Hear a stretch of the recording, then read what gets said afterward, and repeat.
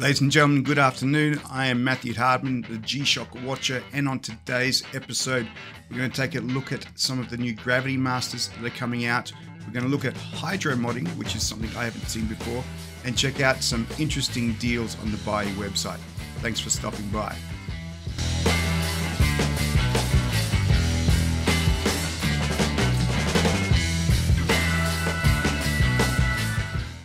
Okay, ladies and gentlemen, let's get into it. Thank you for coming past the channel today, checking out some G-Shocks. I find that are very, very interesting right now. Before we jump into Buyee, I just want to touch on some of the watches which are coming out to market. One of them that I am particularly excited about is this particular watch, the GravityMaster. This has come out just this month. There are 3 variants of this particular watch. Now, the GravityMaster isn't new. 3 variants. There's kind of like a black with a subtle red. There's a black with a bit of orange, and there's a gray with a blue streak. And from what I understand, based on reading some of the reviews, and there are quite a number of very positive reviews on this particular watch, is that the different colors themselves are inspired by different types of aircraft, I guess. The one on the left is kind of like your most general one, this sort of black one. This one, from what I understand, is more around daytime operations and helicopters, the sort of orange and black. And this one here, the gray on the blue, is more around the fighter jets. And this one, I think, is probably the nicest looking. It's certainly much more striking than the other ones. I mean, the other ones aren't terrible. They're nice watches. But that blue on gray, I think, just looks really, really spectacular. It's a really, really nice looking watch. Now, they say this GravityMaster series isn't anything new. GravityMasters have been around for a long time. But I feel what they're going for with this particular line is something much more affordable. Like, these are still in your Master of G series. And the Master of G series can somewhat get into the sort of 600s and 800s from a Singapore dollar point of view.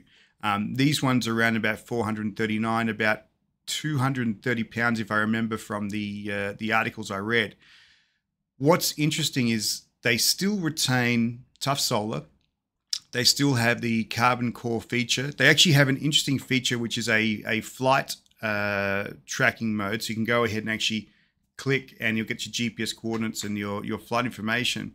But this doesn't necessarily have all of the sensors that previous ones actually have. So these watches, if you have a look at, or if we check out Shockbase, and carbon core guard, water resistance, you've got multiple time zones, Bluetooth, and tough solar, but it doesn't have all of the different sensors that previous ones have. If I look at the previous ones, this is a GR-B300. If we look at the GR-B200, we can see there's a lot more sensors. In fact, they call this one the quad sensor. The Mudmasters, if I remember rightly, these ones are typically triple sensor. Now, a quad sensor is triple sensor plus something else. And so you've got your altimeter, barometer, compass, and thermometer, which is really how they sort of bundle up the triple sensor. And then adding in the step tracker, that is the 4th part of the quad sensor. So in comparison to our B300, you're not getting all of those different features. And you might ask, is that a game ender, a blocker? I don't know. I mean, the watch itself looks good, right? This blue on gray looks super cool. I think it's a great looking watch. Do I use the barometer, altimeter, all those different things? I was testing a Rangeman just 2 weeks ago in Perth. I went hot air ballooning. I tested the altimeter. I went out onto the ocean. I tested the barometer, and numbers came up. I don't necessarily know if it changed my life if I had it or not. It was really a watch I could tell the time and looked good. And I think looking at this particular watch, the GravityMaster, the GR-B300, it's a watch that looks good, right? It's got a very clear analog display. You'll see there's no digital here. So no positive digital, no negative digital, just no digital. But it's got tough solar, it's got Bluetooth, it's got multiple time zones. do you need anything more out of a rock solid watch? And like I said, these watches themselves, you know, if you look at them, they look good. All three actually look really good. If you wanted to go for something understated, you can go for this. This one's a little bit more racier. I kind of like the striking mode of the gray one. But yeah, it's an incredible watch. So something worth picking up, especially with a trip to Japan coming up for myself for work. I might have to go and have a look at that one. So that's kind of cool. The other thing which I thought was interesting this week as I was working on some of my mods is this. And somebody in the comments said to me, hey, have you ever considered doing a Hydromod? And rather than sort of say yes or no, I didn't know what a Hydromod was. So I went up and had a look at it. And essentially, a Hydromod is essentially immersing your entire watch, the module inside, in some form of liquid. And some people have sort of said silicon. Some other people use different things. But I found this really intriguing. And I was trying to work out what is the reason for going ahead and actually doing this. And what people said was it enhanced the legibility of the watches, especially with these different digital displays. So this particular person, what they did was they unseated the module from the actual watch. This is a digital square. They unseated the module and they started to fill it up with this silicone oil. And so through this silicone oil, they squeeze out all the bubbles. They start to reseat the module, fill it up again, seal it off, and then start to utilize the watch. And so here you can actually see the results. So on the left-hand side, this is a watch which has been hydromodded. And on the right-hand side, this hasn't been hydromodded. So you can see that it's certainly a little bit more clearer. Now, again, modding is not a simple thing. Believe me, I've tried to fix the G-Shock Tide, which I actually had. I still can't get the rings back into the buttons. I'm trying to get larger ones to see if that will actually do a better job. Modding is not simple, and certainly going through and unseating the module and filling it up with liquid is an interesting thing, which, yes, I definitely want to go try. But the pictures, I mean, look, it's not scientific pictures, but it does look as if it does improve the legibility. They've got a few different examples here. So if you go down, this one looks pretty clear. These two, so the one on the left hasn't been modded. The one on the right has been modded with the silicon mod or hydro mod. So it's an interesting modification that can be done. And of course, a lot of people ask then, does it impact the tough solar? Does it impact any of the sounds? There hasn't been too much in terms of answers. Most people tend to think that the tough solar part still works okay. So it could be an interesting thing to try, but I'll probably want to need to try and find a couple of cheaper digital squares to test this out on and see what we could go ahead and actually do, because certainly my last digital square attempt was a little bit off. Anyway, let's go and take a look at some of the watches that have come across in Buyee. Now, one which we should probably start with is, again, one that started to be discussed in the comments of some of the videos because I said not to go buy it. It was overpriced on the secondhand market, but guess what? You just can't even get these watches anymore. And they are your B-2100s, but it's the Manga editions. So if I go and close up my news, let's go down to the watches. We'll start at the bottom and work our way up. But these, here we go. This is one of the actual watches here, or two of the watches is the white and the blue. These are two Manga editions of the BA-2100s. I think that it's a GA-2100, so it hasn't got Bluetooth. Okay, so it's a standard watch, doesn't even have tough solar, so analog battery, but the price of these guys is kind of getting crazy. So for two, a white and a blue, which apparently is very, very hard to get. In fact, even if I go to the Casio site in Singapore, it's basically notify me in-store stocks, out of stock. You just can't seem to get them right now. If you try to pick up this one, auction remaining in 6 hours, 0 bids, but they're asking for 93,000 yen for 2 watches. Now, this particular watch typically is 25,000 yen. So it's almost double the price for each of those different watches.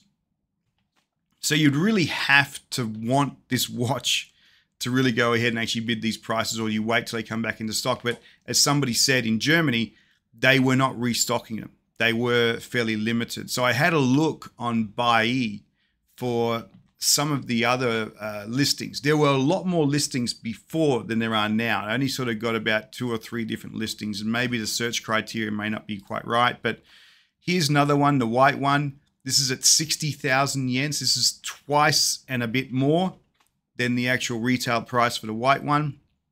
And this one here, again, 61,000 yen. Sorry, I should probably show you. Look, 61,000 yen and 60,000 yen. Both these watches are more than twice what they usually cost in retail. So obviously the secondhand market or the reseller market recognizes that these watches are a lot harder to get. And it's kind of interesting because you look at some of the watch prices that actually happened. There's the very aspirational watches at the higher end of the market, the ones that are at the $10,000 G-Shock ones.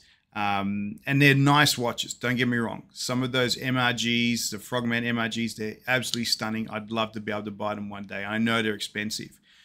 But the prices that they are selling those watches for aren't exactly terrible in terms of what the retail price was. These guys are shipping them at more than twice the actual cost of those particular watches. So, you know, it is a reseller's market for this particular brand of watches right now, which is a shame because some people really like them and they want to have them. And I think they do look very clever in terms of how to actually design them.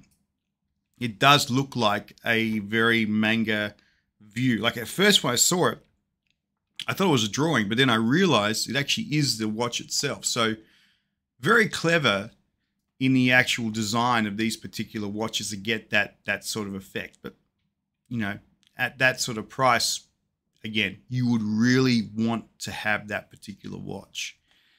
Anyway, some of the other ones I saw this week, we're not going to go super expensive this week. In fact, some of these watches, I will say, will probably end their auction before we get the video produced, but I'll try and do it quickly if you're waiting to get some guidance or identify some interesting watches. But some interesting ones which we have found this particular week.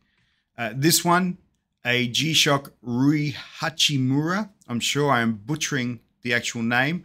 Very interesting watch, lots and lots of color. This was a collaboration model.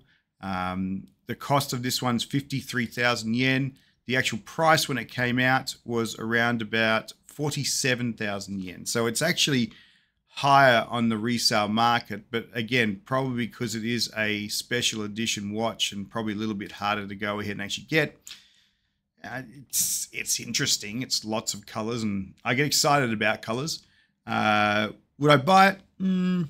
Maybe not. I don't like this particular design, and maybe it's a little bit too garish, and that's weird for me to say something is a little bit too garish. But yeah, I don't think it's something I'd be going after.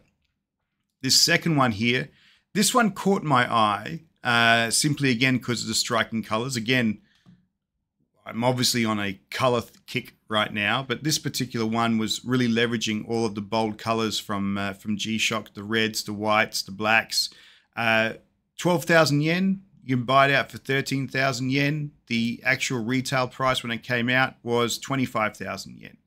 So if it strikes your fancy, it's tough solar, multi-band 6.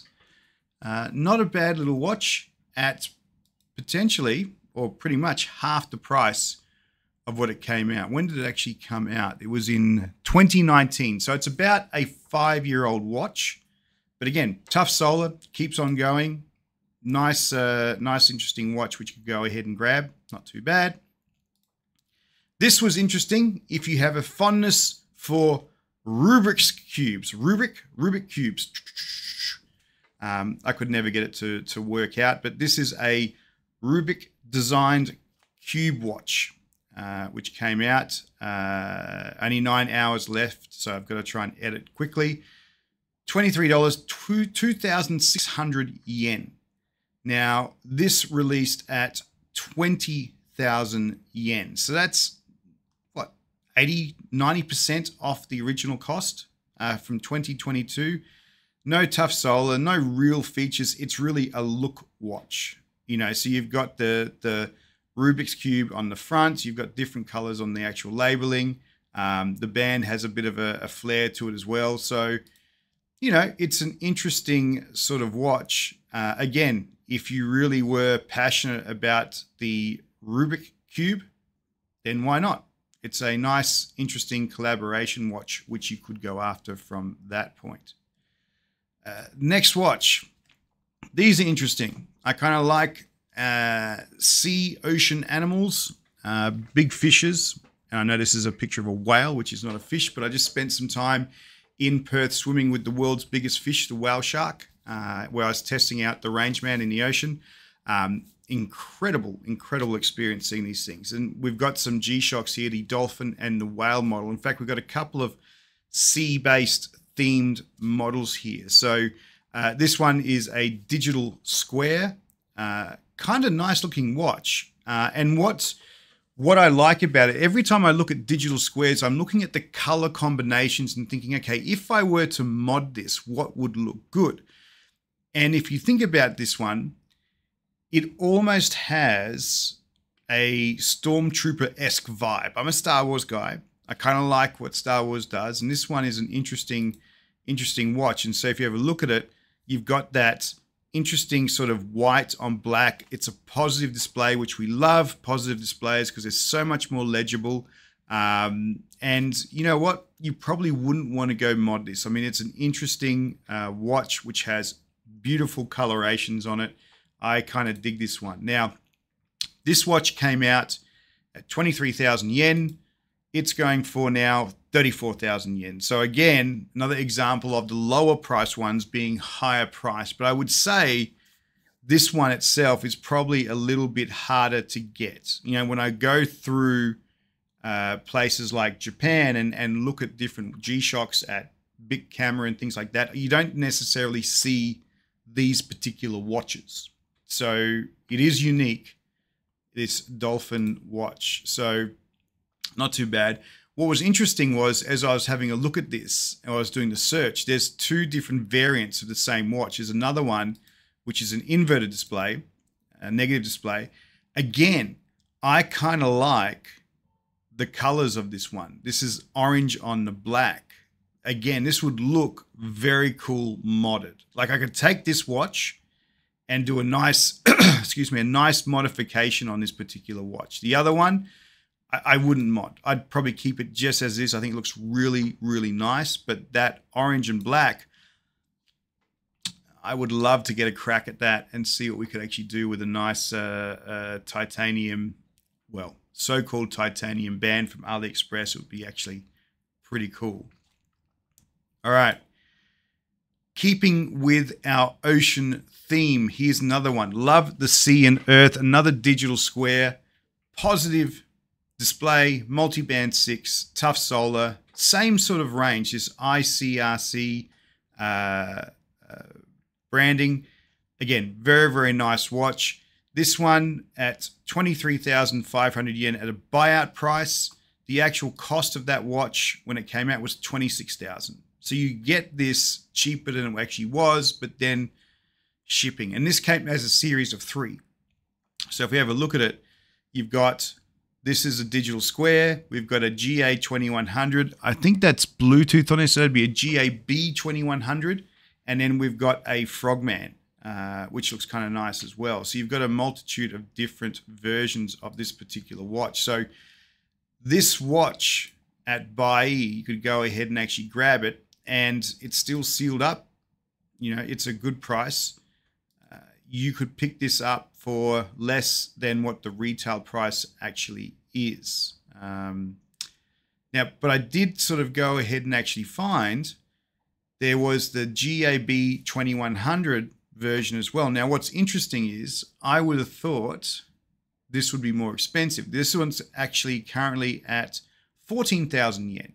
There is one more day left on the bids, so the bids will go up, no doubt, right? But kind of nice to be able to see this GA-B2100. Interesting colors, right? So you've got a little bit of the yellow on there. You've got a positive display. Again, we love positive displays. And this is under that whale and dolphin. Now, this particular guy sold at 27,500. It's currently at 14,000, so about 10,000 yen. So compared to that other one, 26,000 yen, 27,000 yen. Okay, price is not too dissimilar, a bit more similar. But, you know, this one's up there already, right? This is already asking for a higher price. But, you know, if you wanted to get that one, that could also work for you as well. So this one then has tough solar, Bluetooth, not multi-band, but you can sync it up with the Bluetooth app on your phone. So it works out pretty well as well. So this is the Earth 2023. I'm guessing the other one must be the same. Yeah, Earth 2023. So you know what? If you were hunting for the series, you could basically knock off 2 out of the 3 straight away. So that's an option, I guess. So that's kind of cool. All right, getting out of the ocean, coming up to the last couple of watches. Here's a G-Steel. Now, G-Steels aren't necessarily super exciting or interesting. I did pick up a G-Steel a while ago, which was a wildlife promising watch, which had the python skin texture on it. It's kind of cool. There is a MTG version of that watch, which I'd love to be able to go ahead and grab, but that's a lot harder to go and find. But, you know, I've got a G-Steel version of it. It's kind of cute. It's got all of the features about tough solar and things like that. Here's another G-Steel, which I came across this week. And what struck me was it kind of has a bit of that sort of Green Army military vibes. Now, obviously, your Mudmans and Rangemans and things like that are much more built for the military guys. You see them using digital squares and things like that. But the colors on this watch is kind of nice. You know, so you've got your sort of the greens. You can actually see this bit of a camo flare to it. The green inlays. If we go to and have a look at this on Shockbase, you know, you can tell it's got that sort of feel of that camo, that green. The gold maybe stands out a little bit more, but not a bad looking watch. The green with the bit of the bronze, it's kind of cool. Like, it's an interesting watch. Side view, you can sort of see the green sort of going over there. It's definitely got a camo bracelet. And it would actually look like it fits pretty comfortably on the arm. The highlights on the red arms. Not a bad watch. Now, this one came out at 91,000 yen. And the price this is going for right now is at 16,000 yen. 0 bids. I'm not saying that I might potentially want to get in trouble for this one. It's kind of cool. I haven't seen it before. It's just a G-Steel, but that coloration looks kind of interesting. So I'd be happy having that in the collection. So maybe I'll have to go and consider maybe purchasing that one as well. That's it, guys. I was about to say last one, and that was going back to our Manga watches. So there you have it. I think there's some very, very cool watches that we had a look at this week. So we've got that green G-Steel. We've got a couple of these whale and dolphin watches, which if you're a sea-based person and you love animals, they're kind of cool to go ahead and actually look at. The Rubik's Cube, the bold red and black, and of course that Rui Hachimura watch. Not my kind of style, but an interesting watch all the same. So I hope that was fun to have a look at some of the different watches. I'll post the links into those watches down below in the description. I still need to come back and finish off that mod. I'm kind of getting very frustrated with it to try and get the buttons back onto the watch. Probably the worst decision I had to go ahead and actually do. Either I don't have the patience or the right size rings, but I've got a whole range of different rings coming from AliExpress, and I still owe a video which is the Rangeman retrospective. I really enjoyed wearing that Rangeman, the black and yellow Rangeman. In Australia, I wore it every day. I thought it looked good. It performed really well. Very comfortable all day wearing. Great, great, great watch. Makes me want to consider that other Rangeman, which is that digital one, but that Rangeman which I had is very, very cool. So we will get onto that one ASAP. So with that, ladies and gentlemen, thank you so much for joining me and having a look at some of the news around G-Shock and some of the watches to find on Buyee. I hope you have a great weekend. Thanks for joining me.